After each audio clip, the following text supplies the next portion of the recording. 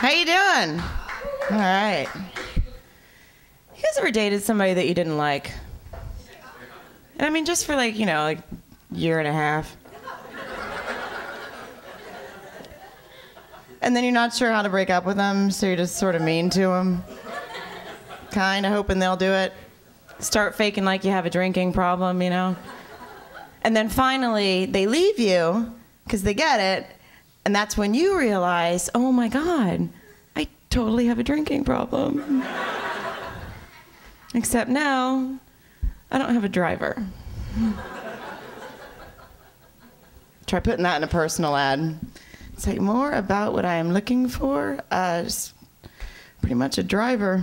You don't want to get busted drinking and driving, you guys. They have this thing now.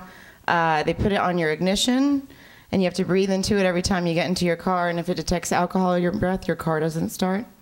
Brutal, right? Yeah, it's so brutal. It'd be awesome if they could put something like that on my cell phone.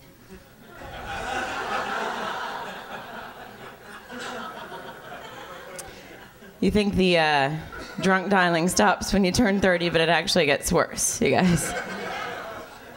Although, I don't know what the new thing is with people calling me back the next day. I don't like that. If I call you on a Friday night at like 2 o'clock in the morning, I probably had a very specific need, and I would like to speak to you then, please.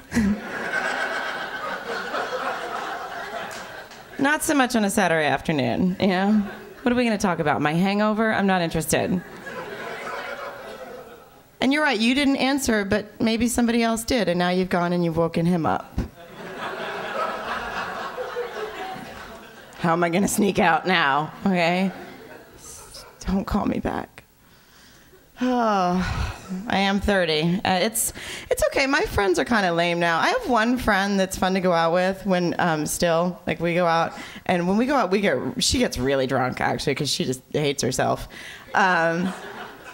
And then when I'm with her, I get really drunk too because I don't actually like her that much either. But she's one of those people that says random things that she thinks makes a ton of sense. She's like, Sarah, you're just a squirrel trying to get a nut.